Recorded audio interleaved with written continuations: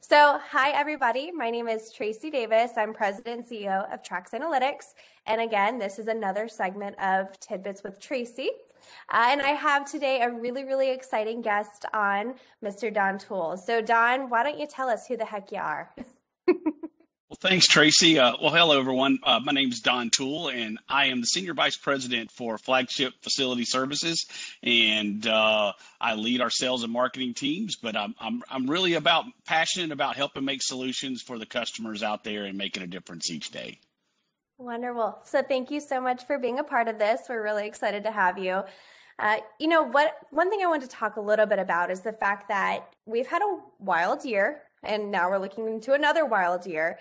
But the era of COVID has really impacted the janitorial services world, the world that you are primarily focused in.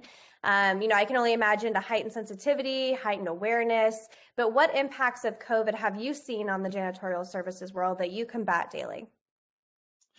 I think the biggest thing I've seen is that it's really taken a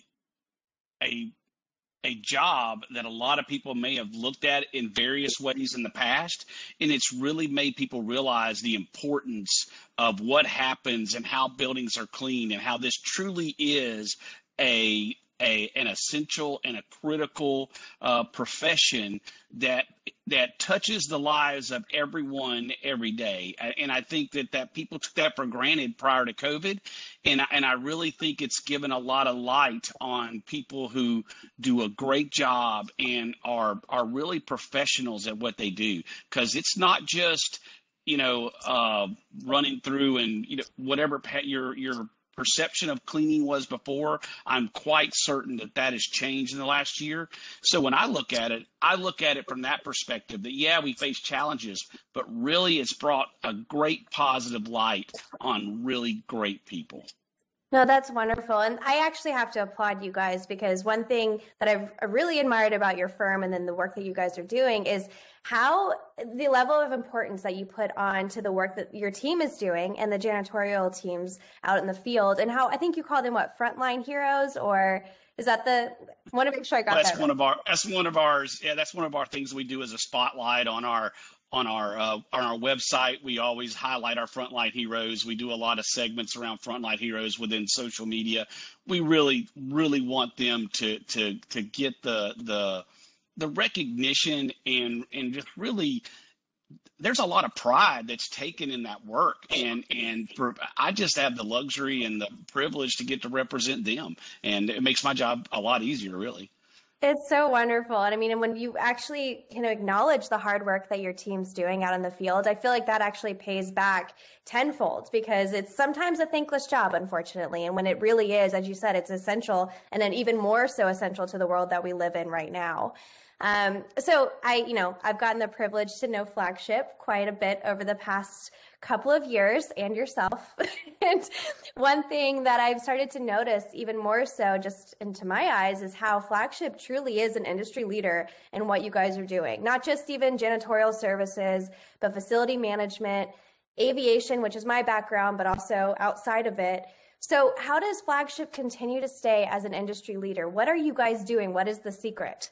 I guess don't give away all your secrets. I seem to say we can't go too far here, Tracy, but I really think it starts with leadership, and I'm blessed to be a part of a leadership team.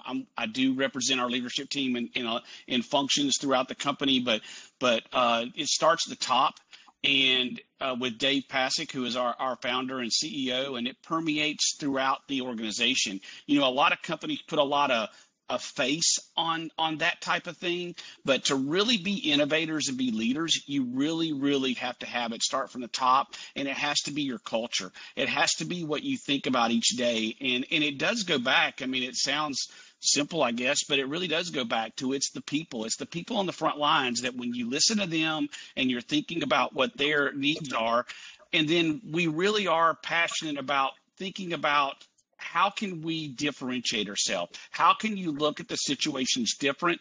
And because we're still we're a privately held company, and we're not too big, we're not too small, we're able to make impacts without having a lot of other I guess limitations because of, whatever different groups need to approve or whatever, we're able to really make decisions quickly and move along. And I really think that's what helps us to be innovative.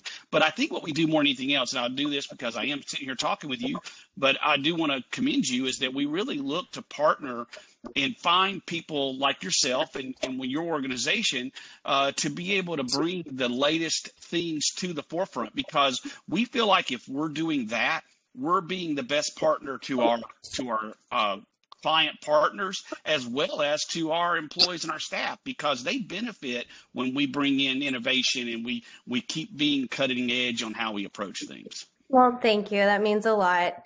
Means a lot. It's been wonderful to get to know you guys too, and to have the incredible partnership that we do is really unique but powerful, especially to the industries that we serve.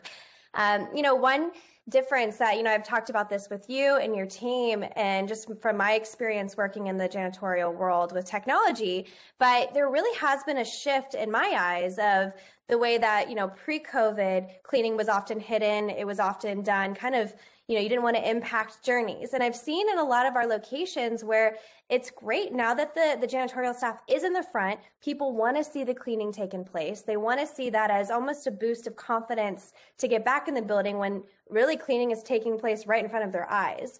So again, that's just my limited experience. What are you seeing in the industry? Is that a similar perspective? Yeah, I think that really that's, you hear a lot of things about touch point cleaning and stuff like that. And I do think that that's really been one of the biggest impacts is visualization. People want to see, and, there's a sense of confidence that's created whenever there's visuals of people seeing that the activities taking place. But, I think that, it really does vary also by where you're at, like within an airport setting, that's one perspective. But when you're in like an industrial plant or a corporate facility, there's another perspective. So I do think that there's been a little bit of shift in timing. It's more about the touch point cleanings. There's confidence from that visualization that comes out of that. So I do think, yes, that's been a major change in where we're at and what's happening in the industry.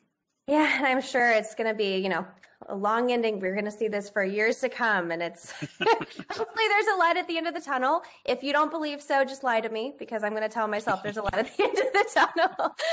But well, thank you so much, Donna. It's been a pleasure. Just one quick fun fact about yourself. Tell us something that is so unique that nobody would ever know about Don Toole. No pressure. Oh man, I can't let those things out either. What is your favorite bourbon? Well, you do know I do have a little bit of a soft spot that's become a nice venture for me, but my regular is Eagle Rare, so I'll give you all that as my Eagle Rare. But I'll also give you I'll do this because I'm actually sitting in a college town. My son is graduating in just a few weeks, so a fun fact for me, if I wanted to share something, is I'll share my pride is that. My son's about to graduate with a biomedical engineering degree, and my daughter's working on her PhD. So I just want whoever kids I stole from the hospital, I just want to tell them thank you. So that's really what I wanted to get. Those are your kids, man. That's impressive. That's impressive. Well, congratulations to you and to the kids and to the family. All right. Well, thanks so much, Tracy. Let me know anything I can do for you, and if there's anybody out there that we can lend a hand to, we're here to help. Just let me know. Thank you, Don. Thanks for the time and thanks for the partnership. All right. Take care. Thanks. Bye.